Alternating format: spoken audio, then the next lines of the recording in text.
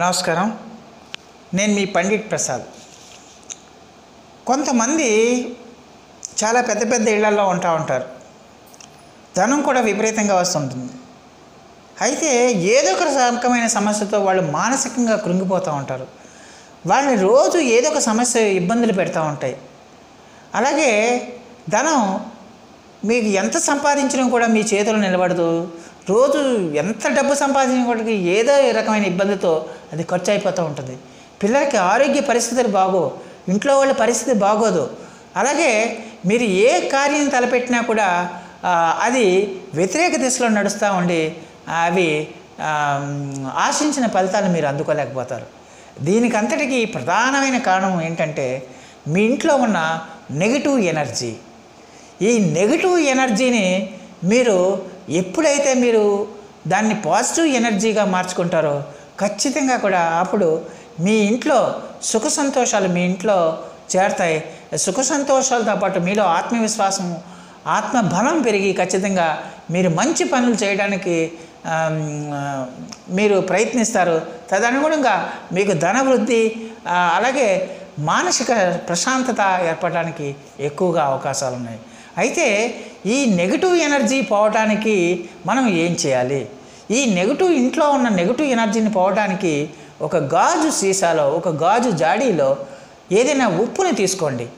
ఈ ఉప్పుని తీసుకుని ఏదైనా ఇంట్లో ఒక మూల పెట్టండి, లేకపోతే బాత్రూంలో ఏదైనా ఒక మూల పెట్టండి. ఇలా పెట్టడం వల్ల దీనివల్ల రెండు ఉపయోగాలు ఉన్నాయి. రాహువుకు సంబంధించిన దోషాలన్నీ ఇలాగ గాజు జాడీలో, గాజు సీసాలో ఈ ఉప్పు పెట్టడం వల్ల రాహువుకు సంబంధించిన దోషాలన్నీ పోతాయి. నెగిటివ్ ఎనర్జీ అంతా దూరం అయిపోతుంది. అలాగే వాస్తు దోషాలు కూడా మొట్టమాయమైపోతాయి. అలాగే సైంటిఫిక్గా దీన్ని చెప్తే ఈ ఉప్పు అనేది క్రిమి సంహారిణిగా పనిచేస్తుంది. కాబట్టి ఇంట్లో క్రిమి కీటకాదులు ఏదైనా ఉంటే అవి నాశనం అయిపోవడానికి ఎక్కువగా అవకాశం ఉంటుంది.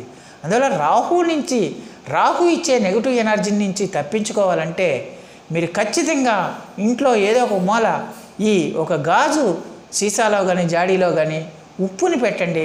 ఉప్పుని పెట్టి అలా వదిలేయండి. ఖచ్చితంగా మీ ఇంట్లో ఆ నెగిటివ్ ఎనర్జీ అనేది మీ ఇంటికి దరిచేరదు. అలాగే రోజు పడుకునే ముందు ఉప్పు నీళ్ళల్లో, అంటే కొన్ని నీళ్ళల్లో ఉప్పు కలిపి ఆ ఉప్పు నీళ్ళతో కాళ్ళు చేతులు శుభ్రం చేసుకుంటే ఖచ్చితంగా రాహుకేతు సంబంధమైన దోషాలన్నీ మీకు పోతాయి. రాహుకేతు సంబంధమైన దోషాలన్నీ మీకు అయిపోయి మీరు ప్రశాంతంగా నిద్రపోతారు. చాలా హ్యాపీగా ప్రశాంతంగా డీప్ స్లీప్లోకి వెళ్ళిపోతారు.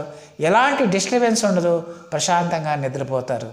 అలాగే చిన్నపిల్లలకి ఆరోగ్యం బాగున్నప్పుడు, వాళ్ళు అనేక రకమైన అనారోగ్య సమస్యలతో బాధపడుతున్నప్పుడు ఒక ఉప్పు నీళ్ళని ఒక బకెట్ నీళ్ళలో ఉప్పు కలిపి ఆ ఉప్పు నీళ్ళతో ఆ పిల్లలకి స్నానం చేయించండి.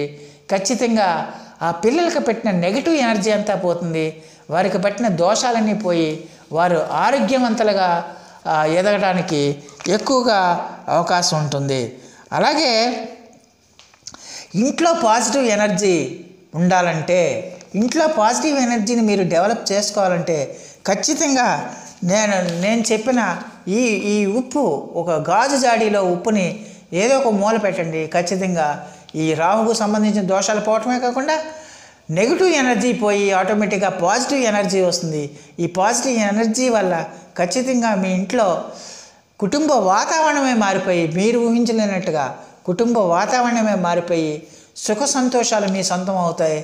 ఆటోమేటిక్గా మీ ఆత్మవిశ్వాసం పెరుగుతుంది, ఆత్మబలం కూడా పెరుగుతుంది.